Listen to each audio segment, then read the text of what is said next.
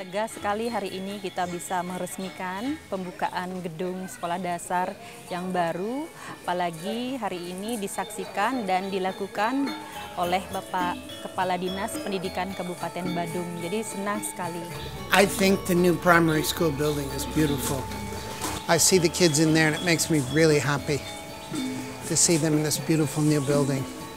They have experienced the future and they will carry this energy forward into the future. One of the strongest characteristics of Green School's building and learning environment is that all of the classrooms here are in one with nature. As you can see, most of the classrooms, they don't have any walls. We only have pillars, and the kids can feel the breeze of the wind coming inside their classrooms. They can see the nature.